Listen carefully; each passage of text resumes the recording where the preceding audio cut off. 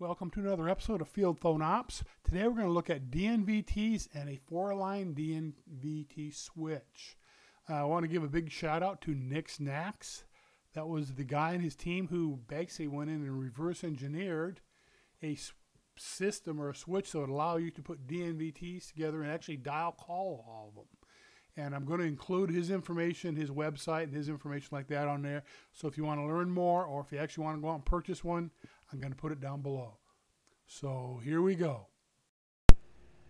And here we go. Here's our setup for our demo today. We're going to use something new. This is a 4-line DNVT switch that was put together by a guy known on the YouTube as Nick and his Nick Snacks.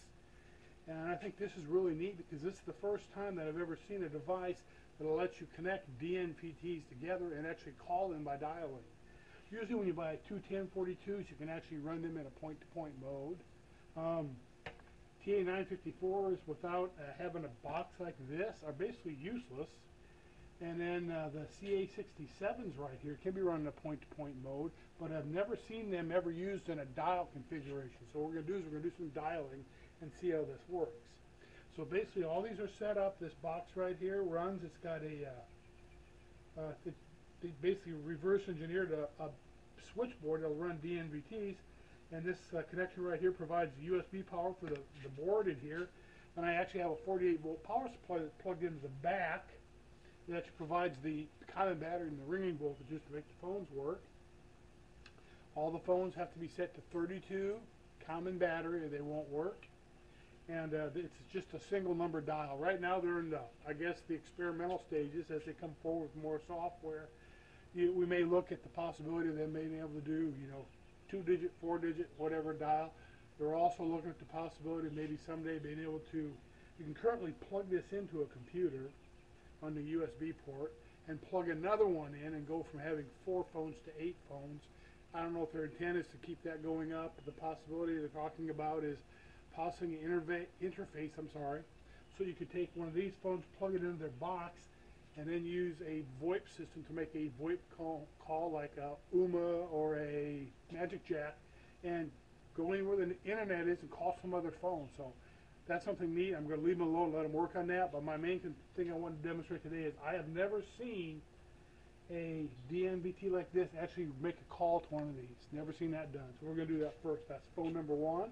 So I'm going to pick this up. Dial tone. And you see the light ringing. Oh, there it's ringing. Test 1 2. Test 1 2. Now, one thing weird about this is because this is a actual data terminal. It's more of a data terminal with the capabilities of a phone built in, where these are phones that have a data terminal plug on the back. You have to press C twice.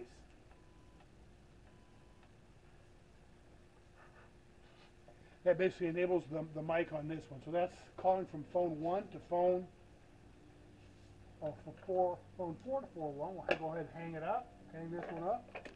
We'll go ahead and we'll call from the TA954 to a TA1042. We'll do 2. Oh, that phone right there is ringing. Pick it up. Test 1 2. Test 1 2. Test 1 2 3. That's it. Let's go another one. Let's call from the CA67. Let's call the TA954. Phone 3.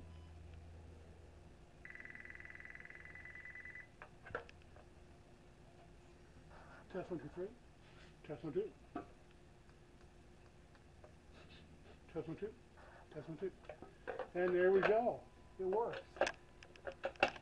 I think this is really neat because I've never seen DNVTs be able to dial each other in since I retired from the Air National Guard, and that's been a while ago. So this is really neat. It also gives options to people who, there's a lot of 954s for sale on the internet, and they're useless by themselves.